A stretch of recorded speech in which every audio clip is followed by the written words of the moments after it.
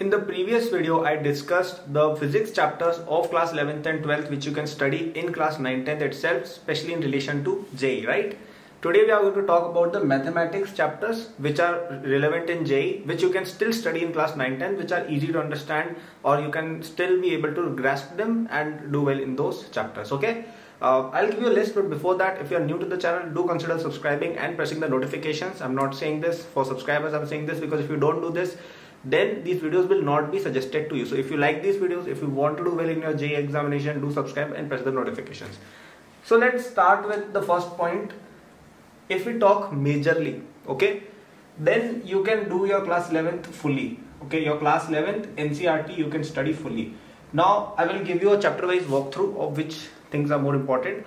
So in the first part of class 11th, there is a whole introduction to maths kind of a section where you study set relations, functions, you study a bit about maybe inequalities, a bit about algebraic identities, a bit about graphs, logarithms, and all of those small topics, okay.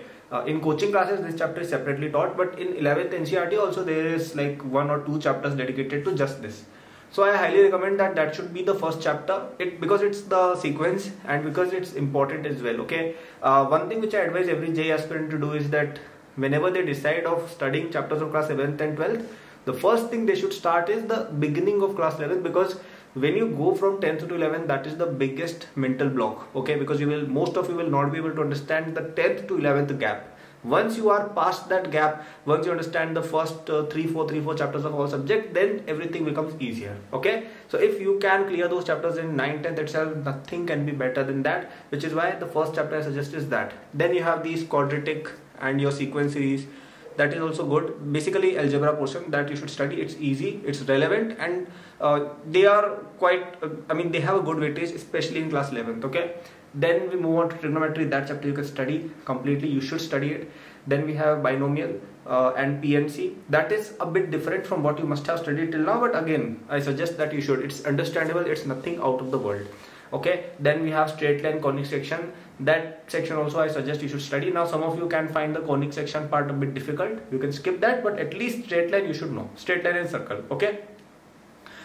Then there is a section which is optional, which you can skip if you want to, which is your differentiation, limits and differentiation or limits, okay.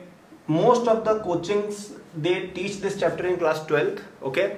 And coming to the basics of this calculus, you study that in physics anyway, so I don't think this is relevant in class 11th. You can study the NCERT if you want for marks, but that is easy, you will anyway be able to do it, okay. Like class 11 differentiation limits is basically common sense, okay. There's nothing too much in it, and like even in most coaching this is taught in class 12th only. Like at least I was taught all of this in class 12th, okay.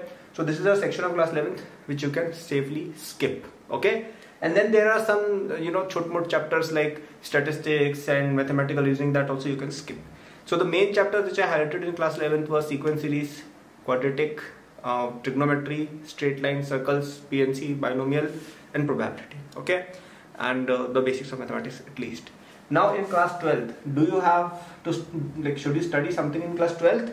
I think we should not, because first of all, even this much is a lot of syllabus, okay, because you have other subjects as well, right? So in chemistry also I will make the chapter list, but in physics I have told you that at least the mechanics portion, some of the chapters I told you, at least I think I told you 7-8 chapters of mechanics, all of those should be known. So you can first study them, then you can study your class 11th NCERT for maths.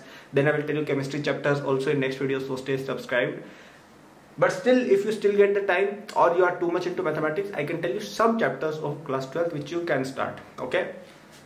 So one chapter which I will definitely not suggest to you is calculus, okay. Calculus we should not do in class 9, 10. The reason for this is because this is not used in any exam at all. It is not asked in Maths Olympiad, it is not asked in Physics Olympiad, it is not asked in IJSO, it is not asked in Astronomy, it is not asked in NTSE, nothing, nowhere it is useful. Whereas if you study physics well, then it can still be very useful to you if you want to do some Olympiad. If you study chemistry, that can still be useful. If you study these class 11 topics, these can still be useful for next year and also for any Olympiads and all. But this portion will never be useful to you, so you can skip it. So what are some chapters which you can consider studying? So one chapter is inverse trigonometry. Now this, why am I suggesting this chapter? This is not a very important chapter, but it is quite related to the trigonometry chapter, okay, and it is easy, so you can study this chapter. Then you can study complex numbers as well. Okay, complex numbers is an important chapter. I wouldn't call it the most difficult chapter, but it has a lot of concepts which you might find interesting. So that also you can study. Matrix and determinants, another chapter which you can consider studying. Okay, these are all chapters which you can study. Now in some coachings there is a conic sections part 2 called tangents and normals, which is taught in class 12. So if your coaching operates like that, that also you can study. Okay, basically you have to skip the calculus portion. That is all I'm asking, and that is majority of class 12th. Okay, and even that vectors and all you should skip, because I don't think you should be studying vectors in class 9th, 10th. So if you see clearly, I've told you mostly to study only class 11 syllabus. 12th you should not, because in mathematics I don't think it makes any sense for you guys to study mathematics class 12 right now. It makes zero sense. If you have the proclivity to study class 12 stuff, then study physics. That is what I would suggest, because that is actually useful to you. So I hope you found this video useful. If you want more help with your JEE prep, then you should check out our JEE Foundation course, which is linked in the description section below. You can get it on our app or on our website. This course is everything you need for your class 9th, 10th, for your Olympiads which are held in class 9th, 10th, for JEE early preparation, in which we will teach you not only class 9th, 10th, we will also make you, we will help you cross that road between 10th and 11th, and we will teach you some chapters of class 11th as well.